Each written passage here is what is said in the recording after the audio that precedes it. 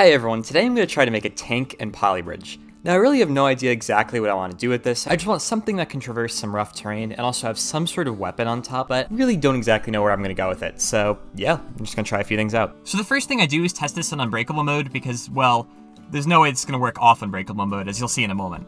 I also made a bridge here, and this is just a simple design, and I want to just test to see if roads can interact with other roads. Here I'm making a wheel just to see if it'll work, and, well, it doesn't. They go right through each other. I was like 98% sure this was the case, but I just wanted to test before I over-engineered some solution. So I got rid of that, it was only for some testing. And I'm expanding out the main islands, and I'm making a new wheel design. And this one's going to be similar to the one I made before, where it's just this octagon shape as the inner ring. But the difference is this has an outer ring as well. And it's kind of dumb, but I'm going to be stuffing sports cars in between these two layers of roads, as you'll see. And the reason for this is that cars have collision with other roads, or they have collision with roads. By putting sports cars in between these two layers of the wheel, they'll interact with the bridge and they can interact with the wheel, so it should be able to support the entire tank up on bridges. But there I had a problem where I was clipping cars into each other, and well, Polybridge doesn't like when cars clip into each other, so it just starts giving them momentum outside, and in an enclosed area something had to give, so the roads ended up breaking in unbreakable mode, which I didn't even think was possible. Here I ended up giving them a bit more space and it helped a little bit, but they were still sort of breaking. But this is at least good enough I thought I could test to see if my theory would work and that the cars would actually be supported by the bridge. So just moving the wheel over to the bridge, you see it drops on it, and it works. The bridge breaks, but that's okay, because that's just because I stuffed the cars weirdly. It works though, and it actually supports it. So now it's just time to copy over the bridge a couple more times, and copy the wheel over. And I'm connecting them together with just a few pieces of steel. And you'll see here it lands in the bridge, and it does get supported, but that clipping problem I was talking about before just gives random momentum and the entire wheel assemblies just start jumping around. At the time I didn't exactly know what the problem was, so my solution was to try to flip around all the cars. And the difference here is that instead of the roofs of the cars hitting the ground or hitting the bridge, the wheels of the cars would be hitting the bridge. And it wasn't a perfect solution, but you see it was way better. The front wheel was like imploding in on itself, but the back wheel is at least stable enough. And you see here, they actually stay pretty nicely on the bridge, but after a certain amount of time, they still freak out and end up breaking it.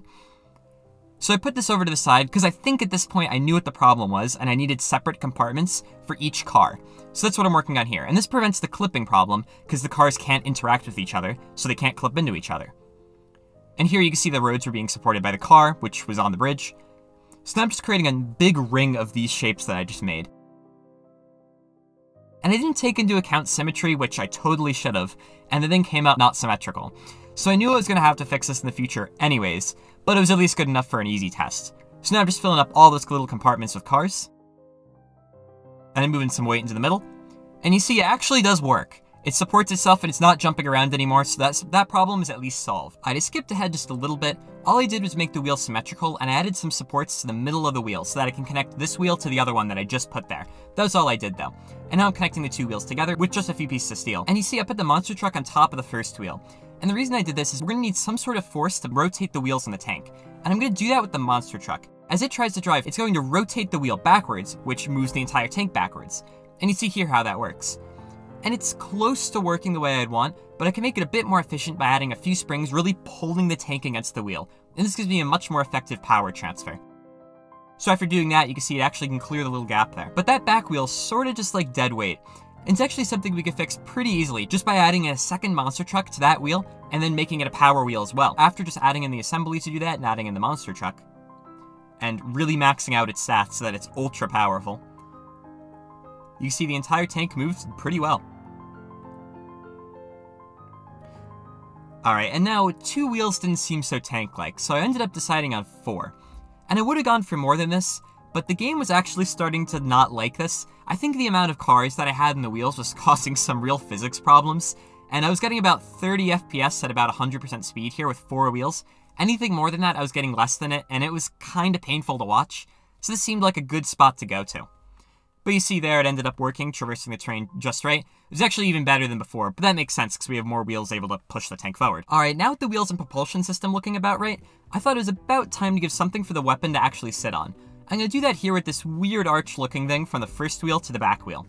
I'm just going to connect it all together with a bunch of steel X's just to keep it nice and rigid. And you see here, once I run it, it looks exactly, well, it looks a little different, but it behaves exactly the same as before, which is perfect. I wouldn't want it to alter the performance at all. So with this about done, it's time for me to revamp the island, just to give a bit more distance for me to launch something. So I'm just moving the checkpoint flags out of the way, expanding the island size to 135 meters, and deleting all the old bridges. And now I'm moving the split joints down, and I'm expanding the starting area for the tank. And you'll see the reason for this is that the tank starts completely on land and it doesn't have to start partially on the bridge. And this surprised me a little bit. The tank can actually just support itself on 3 wheels. I guess it makes enough sense if you think about like the physics of it, but I don't know, it seemed kind of surprising. So then I'm just recreating that same bridge I had before. I don't know why, I just thought it kind of looked pretty. And now I'm just copying it over. And now I effectively have the same thing, but just bigger, which is exactly what I want. I want a lot of room to be able to launch something. And you see the tank can step down to the bridge just fine. So this is perfect. So now I'm moving over the flags for each of the monster trucks.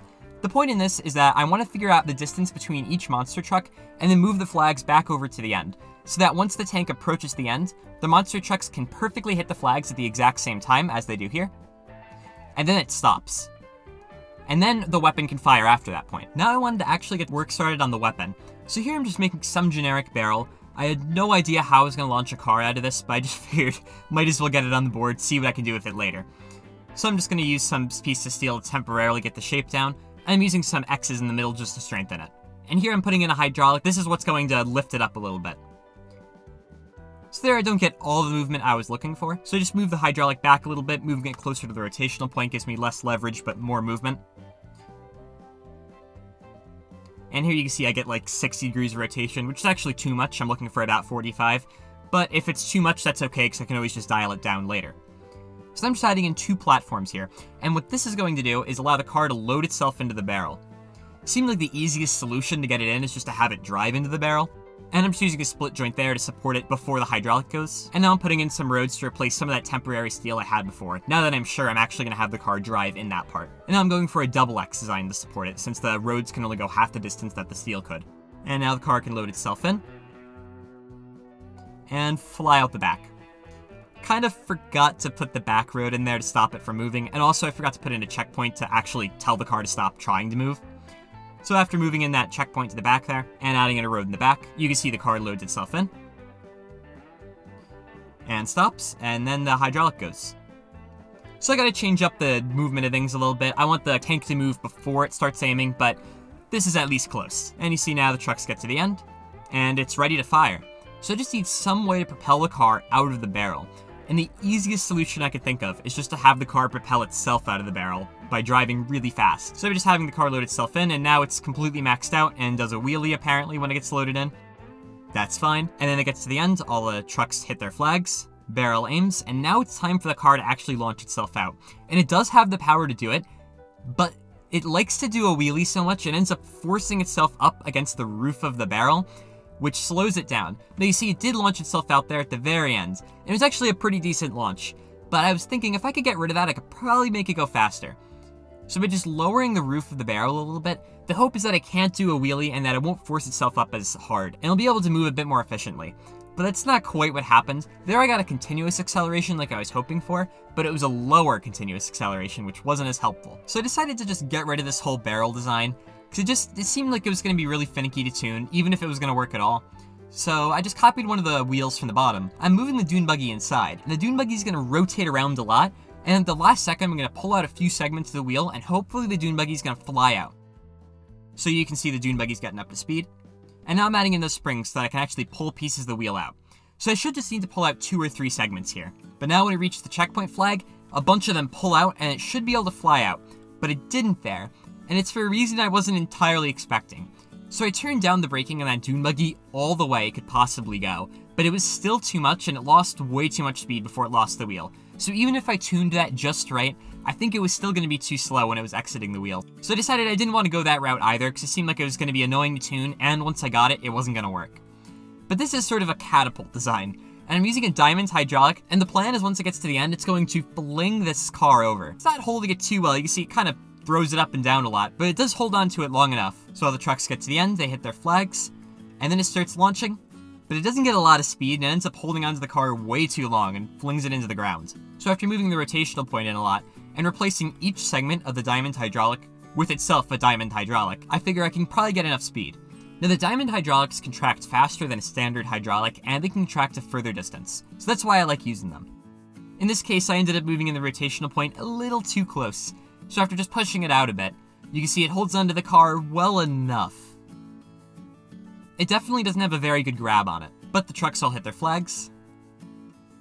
And this time it moves way faster, and it's good enough that it actually launched the car to the end. And I promise you this was actually my first try.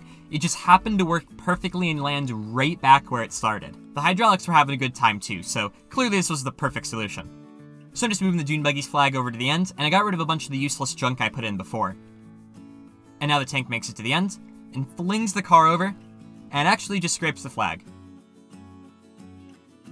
Alright, now with the weapon system working the way I'd want, I'm basically where I want to be. There's just a few more things I need to do to get this level exactly where I want it to be. One of the first things I did is move all of the checkpoint flags for the cars onto the cars themselves. This changes nothing about the way they behave, but it allows them to technically count as completed immediately, which means I can see the level completion screen at the end. I also redesigned the terrain a little bit just to give the tank a bit more of a challenge. So the tank still starts on its little island area, and then it immediately approaches a slightly slanted bridge. That bridge ends up going into a large flat area, which has a couple shapes on it. And these shapes I'm counting as like kind of rocks, and they're a bit tricky for the tank to traverse. Then I have a bit of a hill or step section, whatever you want to call it.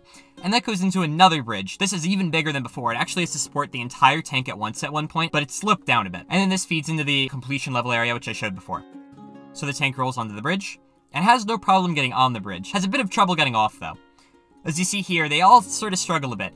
And this makes sense, because slightly slanted up and transitioning from the bridge to the land means it's switching from the cars to the roads that the wheels attach to, the outer ring. So it basically has to step up like half a meter each time, which is a bit much to ask of it, but it gets it done. Then it gets over those rocks. Then it has to get on these steps, and it touches that bridge, but ends up getting lifted up because the other three wheels are sort of on a slant. But right as it starts getting over that last rock, it smashes down on the bridge, and it has a lot of trouble, but it ends up being able to support it.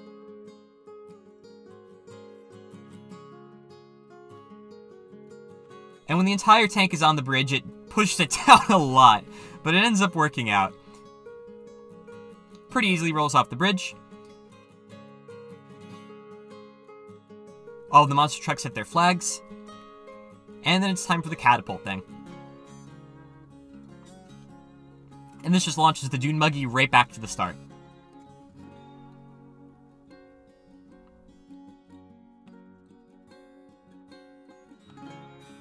And that's the level completion. So guys, thanks for watching. This is a bit of a long video to make, took a while to edit, so I'd appreciate it if you could leave a like, subscribe if you want to see more content like this. Feel free to leave a question or comment down below, but otherwise, yeah, until next time.